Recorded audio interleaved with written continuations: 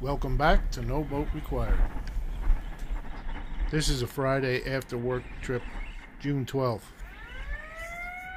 The whole weekend was pretty slow as far as fluke fishing was concerned. The cold front that came in and the wind did not help things along. Only managed a few bites each day, but I ended up getting a keeper each day, so it wasn't that bad.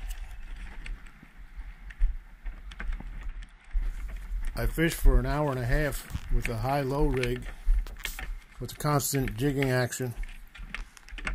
I only had one bite doing that, and I switched to the single jig, and this was the second or third cast, and he comes in at 18.5 inches. Some of you may recognize the fish alarm that's in the background. It happens on two fish that I catch. It's just pure coincidence, though.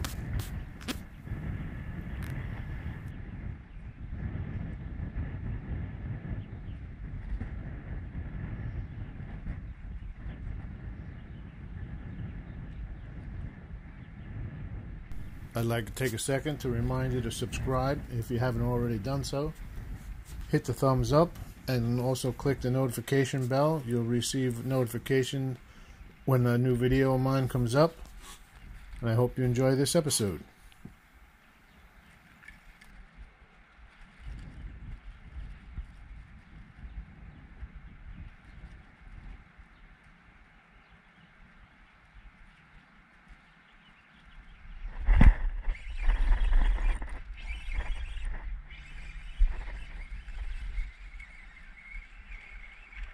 Baby Fluke.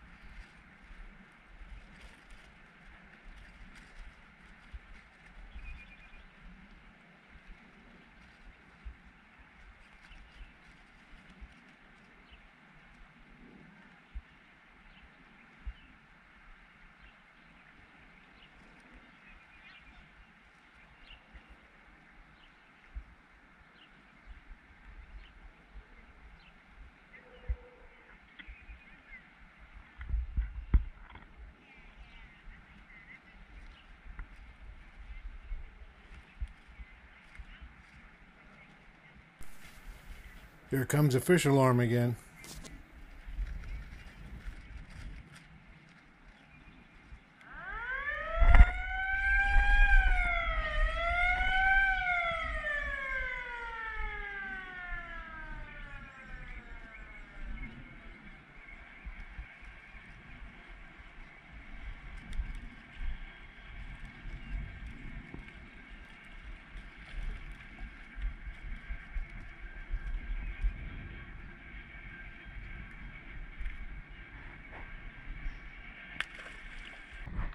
Alright, this is the 13th. The two rigs that I used this day were the high-low rig and then the single bucktail with a trailer that you might not recognize. It's a Zoom twin-tail trailer, originally made for spinnerbaits. Has a nice tough head section to it, stays up on the hook pretty good. The two tails have a lot of action. They also cast really good on windy days. It has less wind resistance than a curly-tailed grub or something like that.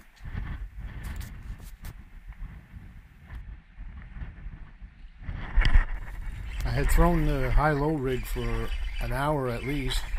Had one bite off on the shrimp up on the high hook. I switched to this single jig with the Zoom trailer on it. And the fish told me that that's what they wanted that day. It took one cast.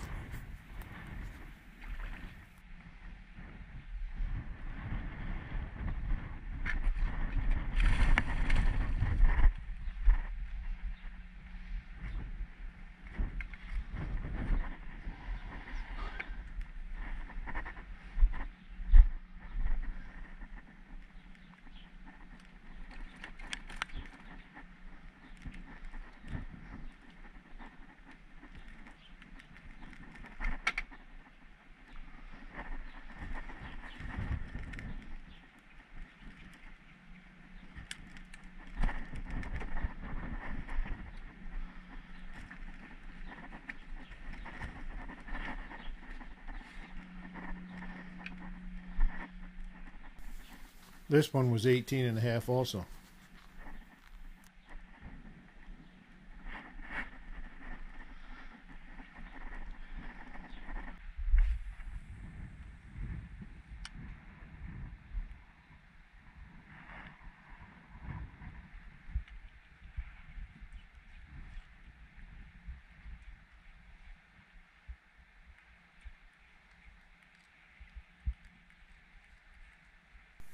I made a short move after fishing for a while with no more bites. Kind of had some bad luck going on here.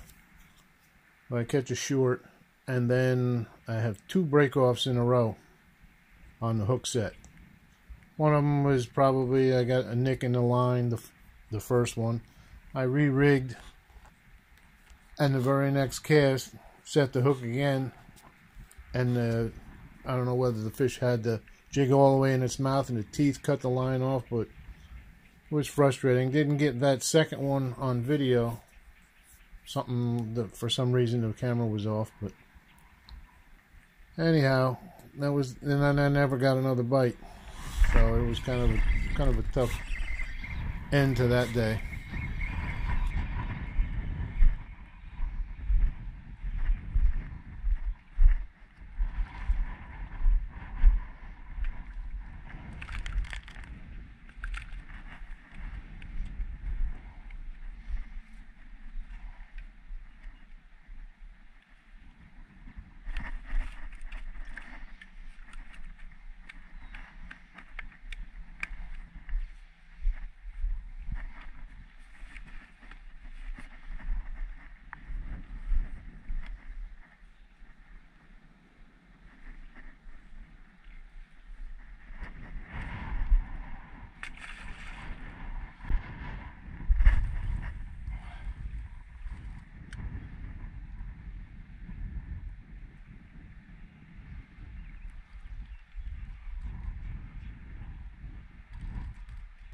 This fish grabbed a hold of it, just kept swimming along with the current.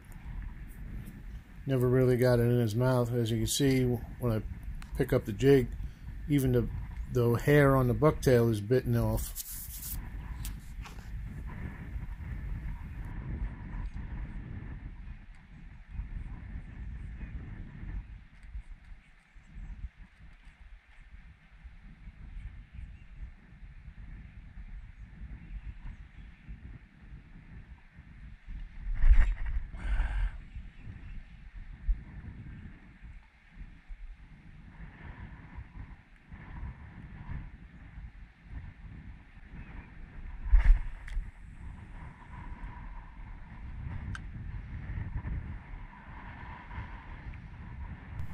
Here's the break off. It breaks off a little bit underneath the top loop knot. The loop knot was fine. It was about a ½ an inch down from the loop knot, so there must have been a nick in that line there. I had switched to 15-pound leader, and I used it all last weekend when I caught 5 keepers, and I used it the day before this, and I caught the first couple of fish on it, and then all of a sudden here it started breaking. I don't know if it's just a coincidence, but I've since gone back to the 20-pound leader. Just, it's a little more forgiving if you do get a nick in it.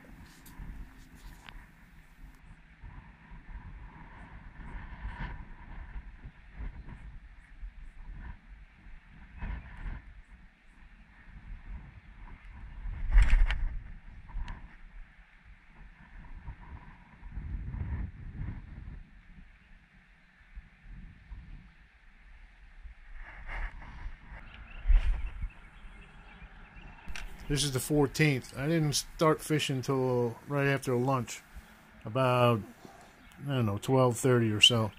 I didn't like the forecast for the morning. It was going to be really cold. There was that 51 when I got up in the morning. Plus it was supposed to be 13 to 15 mile-an-hour winds down at the shore. So I waited until lunchtime to go out. Start off here because it's windy. I like to start with the high-low rig. You keep in touch with the jig better with the high-low rig because you're constantly reeling. With the single jig, you twitch it up off the bottom, and then you're introducing slack into it, and it's sometimes when it's windy, it's really tough to feel the bites.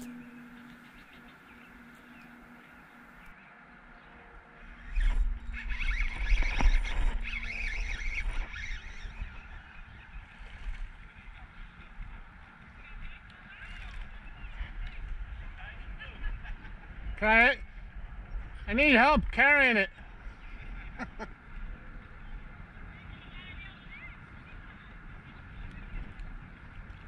I caught just that one little tiny fluke on the high-low rig. Then I switched to the single jig, and you'll see it doesn't take long. This fish, that's what he wanted. But I did fish for a while after this and never got another bite. He came in at 19.5 inches. Nice fish.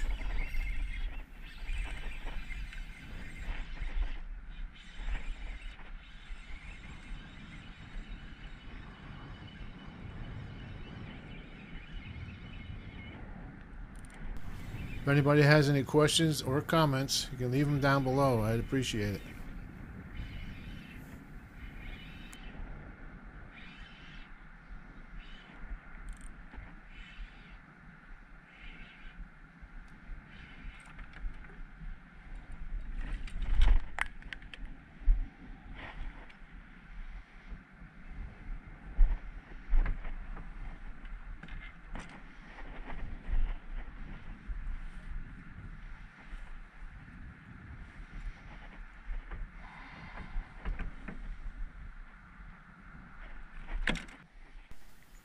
Well, thanks for watching. If you enjoyed this video, make sure you subscribe and click the thumbs up. And remember, to have fun fishing, there is no boat required. And we'll see you next time.